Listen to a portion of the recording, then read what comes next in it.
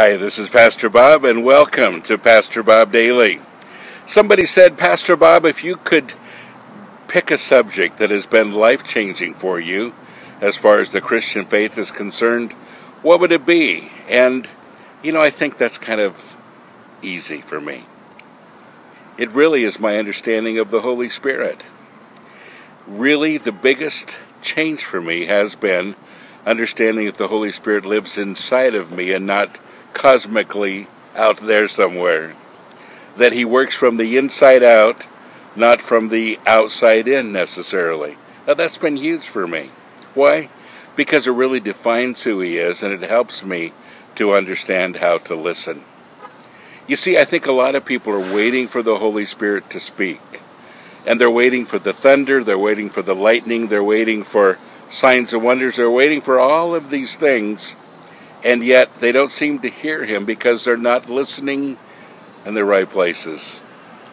When Jesus promised in John 7 that the Holy Spirit would flow from our innermost being, that was the greatest revelation. That's the coolest part. He is speaking inside of us. And as I've said before, deeper than our emotions, deeper than our thoughts, deeper than that anger or that happiness or whatever.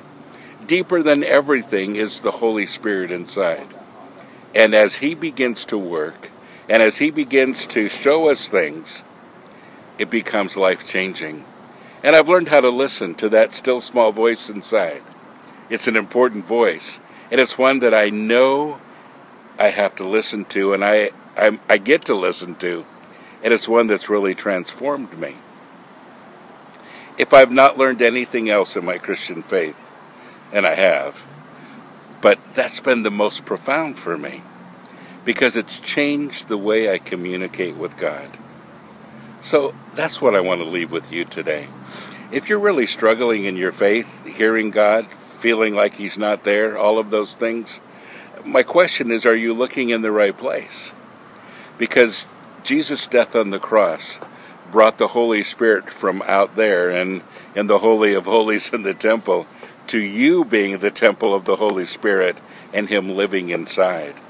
That's huge.